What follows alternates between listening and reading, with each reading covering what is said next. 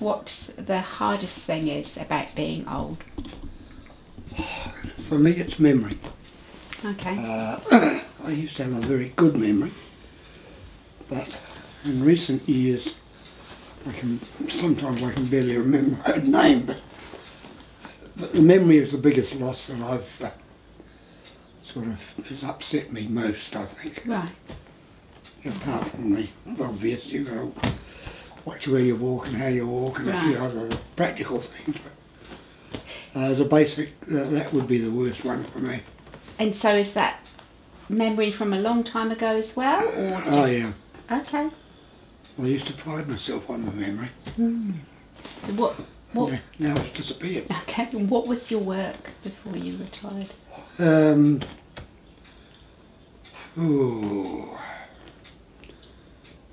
do I put it? The last 25 years was sharpening things. Okay. I used to go around and sharpen knives, chisels, you name it. Scissors. All sorts of odd peculiar things. Some I could sharpen on spot, others I'd have to bring back to the work and use the machinery to sharpen. Okay. Did that for about 25 years. Right. I think I counted up once and I had something like 53 or 55 customers. So it was a sort of a once every 3 weeks I'd travel around. Yeah. And did the Hut, Petone, Upper Hut, Johnsonville, a bit further out from Johnsonville as well. But I steered clear of Wellington because it's a perishing place to drive through. Yeah, because people used to get their scissors sharpened, didn't they? Yeah. Yeah, I can remember that. Scissors, you name it. But no, Wellington I steered clear of. You could never find parking. And it was such a long distance between everybody there, so no, I had stayed away. enough customers by going up the gorge and doing Johnsonville and further out. Yeah. Right. But no, a long time doing that. So, when you got older and you had to come into residential care, can you tell us a little bit about how you came to be here? Well, my wife died about, it's got to be getting close to 2 years now. And there was just the two of us at that point. And I didn't want to inflict myself on any of the kids. I know what it's like. I grew up with my grandfather living there, and that was a real pain. Yeah. And not the sort of thing I wanted to inflict on anybody else. So I came here. Right. And they come and visit me. Right. And that's all that matters, really. They keep in touch. They're not bad like that. So I don't cause anybody any more. And so what's the most difficult thing about living in residential care? At the moment, my most difficult thing is that the flipping police department took away my driving licence. Right. So I am completely stuffed in terms of being able to drive around and do what I want to do. Right. I've had a couple of goes to try to get it back, and I'll keep trying again. Right. Because you can imagine living in a place like this with no wheels. Yeah. You either buy a push bike or a scooter or something. Yeah. But they're not really enthusiastic about you running around in scooters or bringing them in here to park them. So Right. I made a few gentle inquiries on that one. Yeah. Got sort of, whoops, shut down a bit. Yeah. So that was frustrating for you to... Well, it was when I lost my licence, and I still don't quite know why I lost it. Somebody complained about, something I was treating as some of her grandchildren, like driving lessons. And I think it would probably make too much of a thing of it, because there was a complaint, and next thing, wham bam, oops, you're not supposed to be doing that. Mm. So I've had 1 or 2 goes at getting it back, but I'll keep trying. Good for you.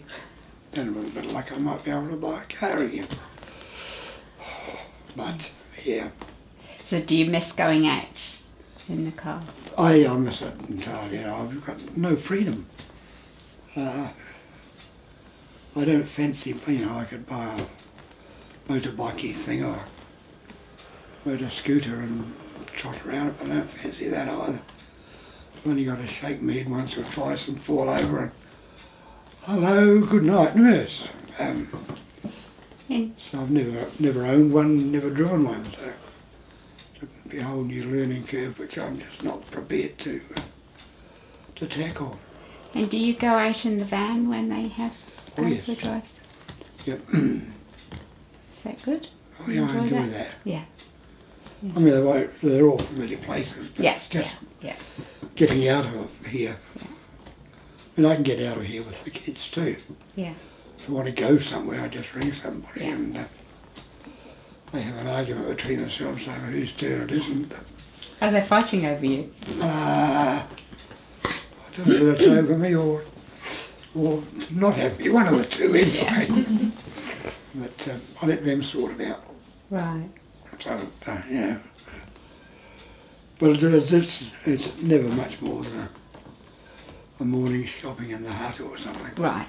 I don't sort of take drives for the sake of taking drives anymore.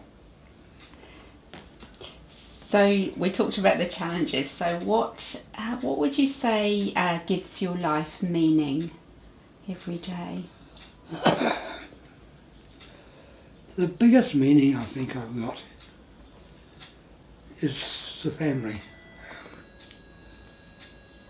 We had 11 children, 10 of whom live locally.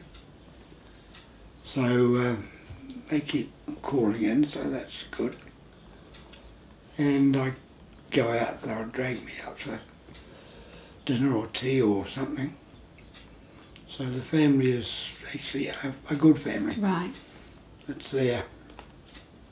If I want something, one phone call. Yeah. And the job's done. Yeah. Other than that, they'll come and say, oh, I want to go for a drive. Oh, it's raining out there. No, thank you, not today. Well, if it's fine, yeah, where are we going? Wherever you like. Oh, well, take a drive round Pet 1, Yeah. Or even Eastbourne, I don't Right. care. Somewhere where I can get out and shop somewhere. Not that I ever want to buy much, but No. take the opportunity when it's there. So do you sort of manage to keep positive? I hope so. Sounds like you do. Well, I'm used to it now. It's, it was a bit of a pain, particularly when the wife died. But and all of a sudden I was on my own. Yeah. And it took a while to sort of get the head back straight on where I was now. And Yeah. I've got there, and now it's just every day. And if I stay here all day, what the hell? If I get a chance to go out, I'll go out. Mm. But I've got used to all that now. So, no problem. so can you give us any advice, nurses and caregivers? What advice would you like to give people who are caring for older people in residential care? The biggest one, and they're not bad at it here, is they pop in and see you occasionally during the day. Yeah. So you're not stranded in your room or something. Okay, you can ring the bell if you have a problem, but there'll always be a head popping around the door. Yeah. And that to me is one of the big things. You're not on your pattern alone. They know you're here and they just, whoops, you alright? Yeah, good. Yeah. And a cup of tea comes in and it's all good. So just that little bit of Contact. Yeah, Yeah, that's all that's you good. need. That's good advice. Well, that's really... I get quite a bit of contact from my family. Right. But I know there's an awful lot of them that No, would see nobody. no. And they would need somebody poking their head round the door a couple of times a day to just let them know they're not on their pat alone. Mm. And would you have any advice as well for people who are moving into care?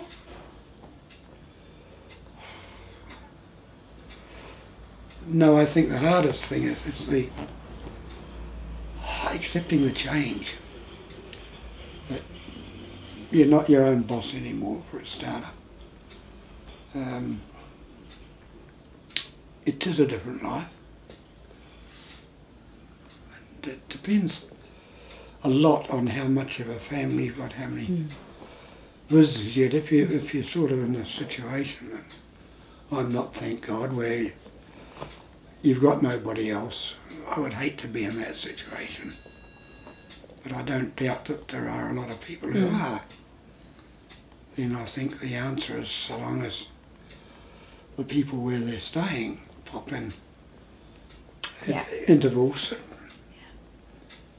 and even drag them out to sort of, as they did, we're having a sing-song. And I don't sing, but you get dragged out so you go along. But that sort of thing keeps your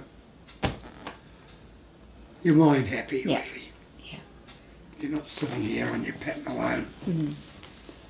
And I don't know how I want to get on without TV these days. It's a life, it really is. Even if you never watch it, just to have it going there. Yeah. It's company. Yeah.